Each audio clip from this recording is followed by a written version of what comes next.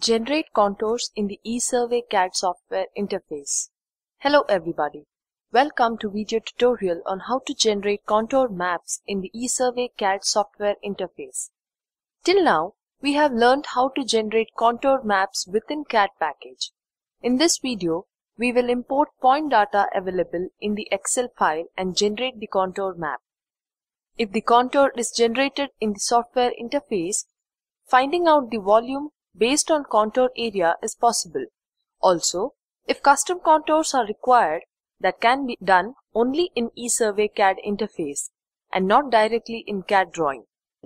First, we need to create a file. Let us create a file by name Contour Sample by selecting Topo, Contour, Earthwork Option.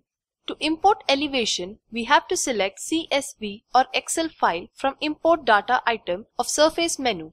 We have to specify column numbers of serial, easting, northing, elevation and remark as an import file. By clicking on the import button, elevation data will be imported. If we have boundary data in CSV file, even that can be imported. In this demonstration, we will create boundary using the software only. Open Contour Map window from Contour menu. To create an automatic boundary from elevation data, we have to specify the appropriate scanning radius. Scanning radius is a factor which you need to specify to help the software compute the boundary.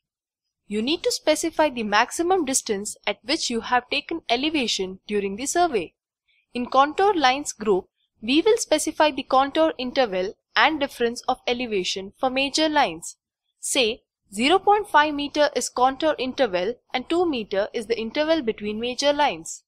Along with contour generation, we can also create grid levels. So let us select grid interval in elevation grid tab.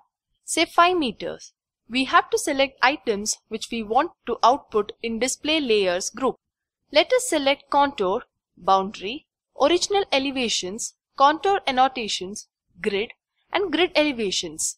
Now, by clicking on View button, contour map will be created, which can be exported as a CAD drawing by clicking on CAD button. The software also displays elevation statistics, which includes minimum elevation, maximum elevation, number of contours, area of boundary.